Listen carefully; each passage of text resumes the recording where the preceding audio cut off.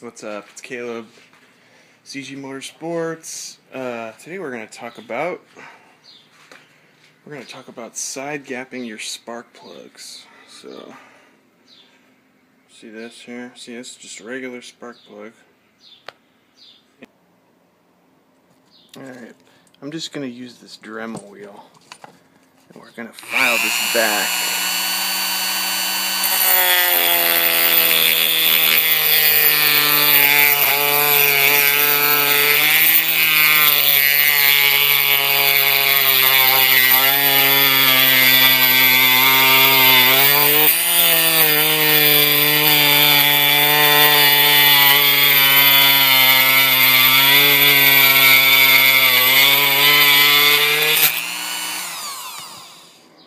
You see that?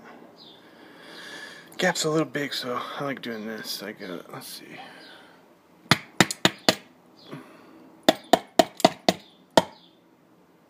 There. Take our gap tool, and this is gonna be .30, so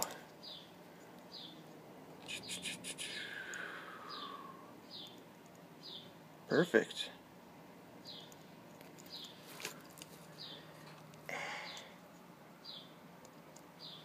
Yep, that's perfect. And you can brush the edges off so it's not so rigidy. Just get a different bit on the Dremel. And I got this wire brush, brass brush bit. See, and then you just